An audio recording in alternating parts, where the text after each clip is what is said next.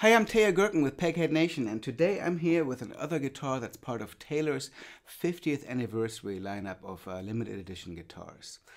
The guitar I've got here today is the 614ce LTD, and as you can tell, it's a really unique and stunning looking instrument with a transparent white finish throughout. I'm not sure I've seen another Taylor just like this in the past, and it's just really cool to kind of see them stretching out on these 50th anniversary guitars a little bit. Underneath the transparent white finish, it's of course a maple and spruce instrument, as 600 series guitars have, I think, pretty much always been. Certainly most commonly they're thought of as maple instruments. And Taylor's had some variation within those instruments over the years. Maple has been part of the woods that Taylor has used since the very beginning. When I first started becoming aware of Taylor guitars in the mid-90s, they had a sort of amber colored maple back and side, sometimes paired with a three-piece back. Really cool and unique looking instruments. More recently, Taylor sort of revoiced some of the 600s, and they had sort of a dark stain on their back and sides. There have also been some Builder's Edition 600 series guitars, they've always been instruments that have been sort of tonally neutral, if you want to call it that, in a way that they can really respond to a player's own touch and tonality. They've also been excellent stage guitars because maple tends to have sort of a forgiving quality when it comes to amplification, and just tends to be super balanced sounding. It's also evident in this guitar, and particular in this grand auditorium body shape. It's just been a super successful and popular variation of the standard Taylor body style. So in the case of this guitar, we have big leaf maple back and sides, and the finish is of course white, but it is transparent enough to really show the figure on the wood. Beautifully flamed maple on there, and it's a white with an edge burst that is really interesting, I think, and really showcases the wood. And you would see that even the neck is finished white. That's not always a given on an instrument in the color that the neck also featured that. So the neck and the peg head, which has these gold tuners that really pop nicely with the white finish. The neck is also maple, hard rock maple on this. Over the years, 600 series have sometimes had mahogany necks. More recently, they've had maple necks. And the maple necks are a little bit stiffer than the mahogany necks, in my opinion. Just really make a great match for the maple back and sides.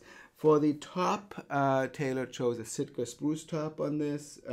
Again, you can, despite the white finish, really see the wood grain coming through there, especially more in the center of the top, where the finish is a little bit more transparent because of the edge burst. Beautiful top. 600 series guitars reside fairly high in the Taylor line, so they get some of the higher quality woods that Taylor has available. Other stylistic elements of this guitar, we have tortoiseshell style binding. I think it pops really nice with the white. Of course, black and white purfling in the center. And green abalone is used for the rosette, sort of a white single ring of abalone, as well as for the traditional 600 series wing position markers in the fingerboard. And the fingerboard is of Taylor's Crillicam ebony, which is also used for the bridge of the guitar. So overall, a guitar that really the most striking part of its appearance, of course, is the white finish. The rest of the appointments are fairly standard within the 600 series and not overdone.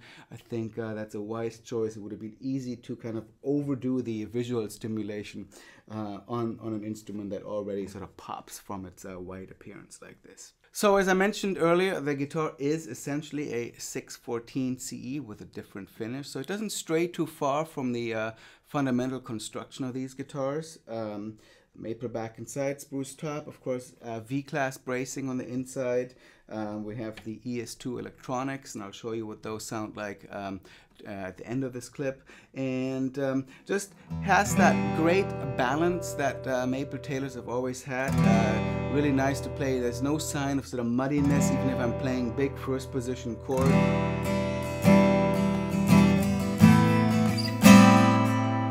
pops really nice, quite a bit of volume, and really has a way of sort of adapting itself to many different musical situations. I've always sort of had a soft spot for these maple tailors, and seeing it in this kind of package is just really a lot of fun.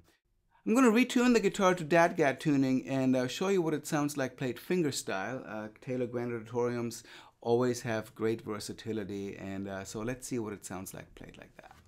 Okay, so I'm now tuned to dadgad, and already you can tell that with that low D note, the guitar continues that great balance, but is also able to produce those low notes quite well.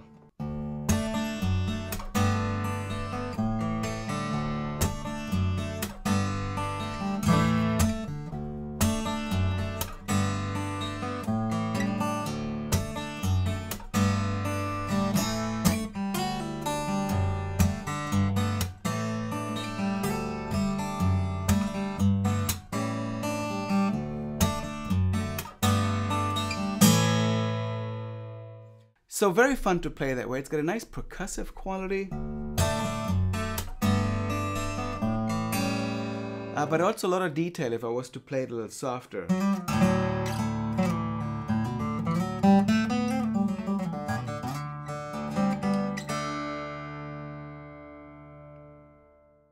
So it really has that maple tonal quality that that Taylor 600s have always been known for, and that whole design has sort of really been refined in the last few years with Andy Powers kind of taking a closer look at the 600 series a few years ago, and perhaps broadening the tonal spectrum a little bit from what they were like before. So this guitar definitely benefits from all that, and it is a stunning looking instrument. I should mention there's also a 50th anniversary label in this guitar that makes it part of that limited edition series, and it's just a really cool look at what can be done with this maple platform, and giving it that transparent white finish really adds a unique touch. So definitely check one of these out at a Taylor dealer, and if you're seeing this on YouTube, come on over to pegheadnation.com, not just for our many gear demos, but also our lessons, not just for guitars, but we have courses for many other stringed and fretted instruments, and we would love to see you there.